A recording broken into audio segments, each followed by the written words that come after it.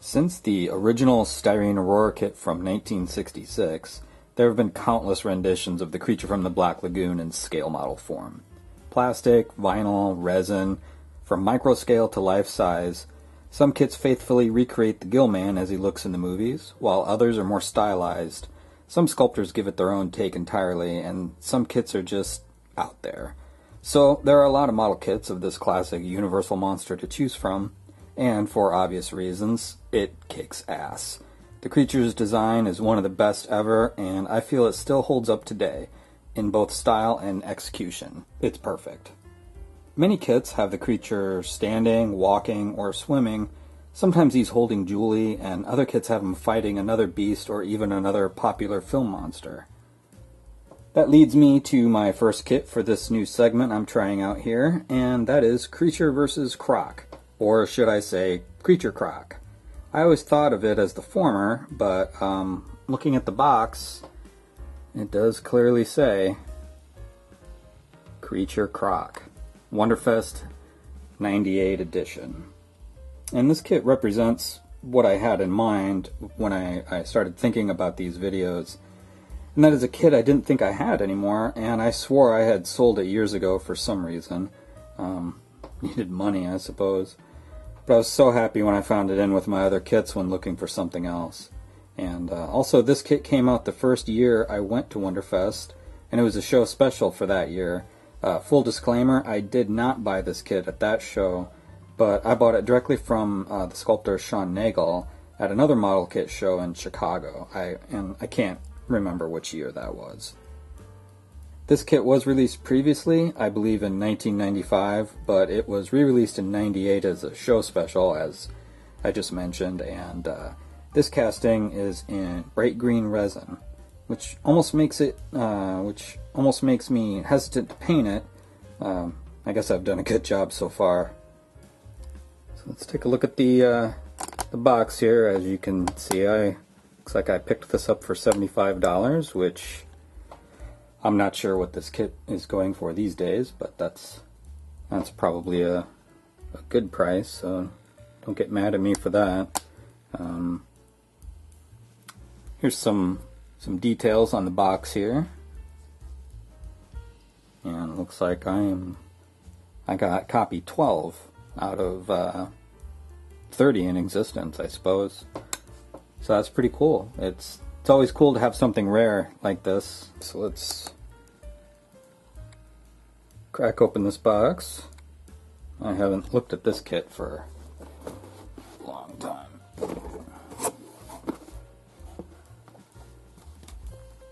Looks like I could have done a better job before I packed this away in the closet. I should have some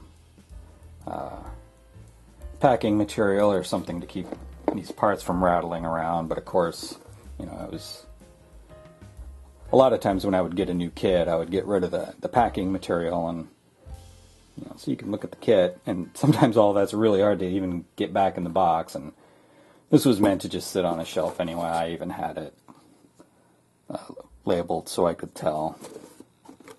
You know, you got a shelf full of cardboard boxes, you don't know what's in what, so I just wrote the name of the kit on the side. But, as I mentioned, I'm trying to get rid of all my cardboard boxes because they take up space and absorb moisture. But anyway, let's get the parts out. As you can see, that is that lime green resin. It's very distinct, and it's just, yeah, it makes it a little unique. I suppose I'll be lucky if, and it looks like they are, all my fingernails and toenails and teeth are intact. But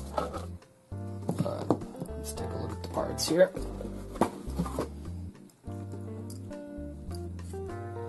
So you can see it's pretty hefty. It's a good sized base, but it's not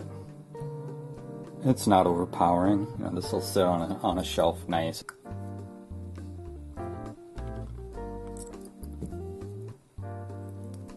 They're kind of, you know, for an old kit, the arms are kind of keyed here. Yeah, I'm impressed for an old kit. That's to make sure that you get things lined up, because the hands are pulling at the mouth of the Croc, so it's important to get that position correctly. A lot of old kits, I mean, shoot, this would be flat, and this would probably be flat, and they'd tell you to deal with it. So, thank you, Shawn, for parting this kit out nicely, even all those years ago. There's a couple indentations here for the legs to go in. Like I said, for 98, or sooner, for 95, that's very cool.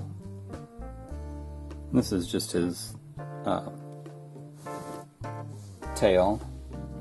Well, this part attaches here, and that's just the end of his tail. I'm sure anybody watching this video probably, you know what this kit looks like, and the picture was on the box, but I thought I would try to stick it together here. Here I was bragging about the parts being keyed, so you had them in the right position. When I was showing it to you earlier, I had it in the wrong position. It goes like that, I think. Do I know what I'm doing? No. Is that anything new? No. I think there's some cleanup that needs to be done to get the legs to plug in a little bit deeper. So, unfortunately, for this video, I'm not going to be able to probably tack it together so that you can see it all. These do have just kind of like a ball shape there, and then this is, concave. I think that's to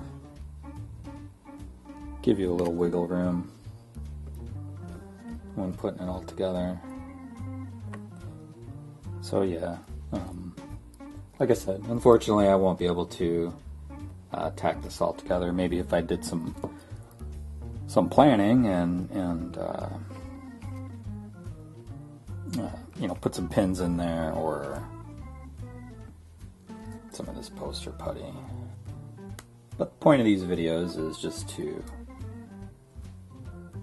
take a quick look at some of these old kits, and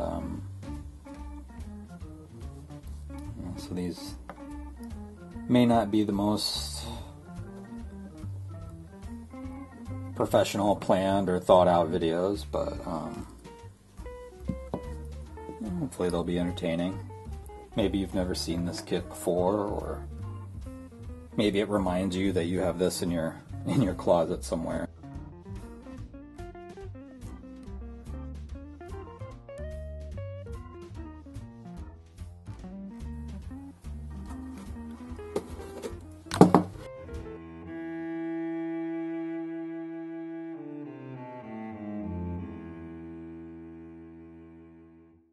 Yeah, we'll leave it at that. Let's take a look at, I'll give you a close-up of some of the parts.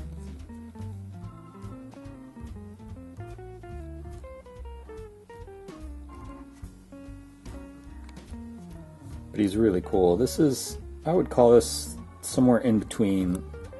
I mean, he's obviously the movie look, but he's got that real kind of beefy, I don't know how to describe it, almost like a Swamp Thing.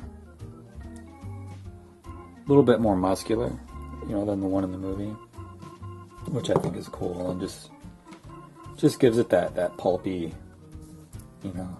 monster versus monster feel. Pretty nicely cast too.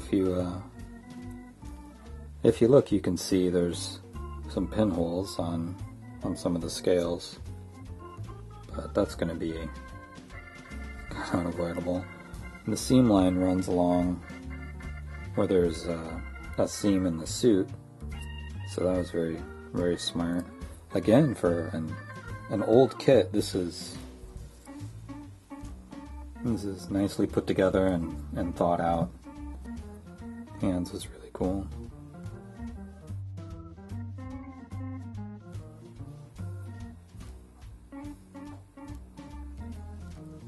Even just lots and lots of textures. This is a type of kit that painters definitely like. So, does this kit go back in the closet? Am I going to pin it together so it can go on the shelf? Or is it going in the sell pile? Although I'd love to at least build this and stick it on the shelf like I mentioned earlier. Because I'd love to at least get to look at it so it can taunt me until I finally give in and make some time to paint it. I don't have a lot of spare time right now, so this one's going back in the closet.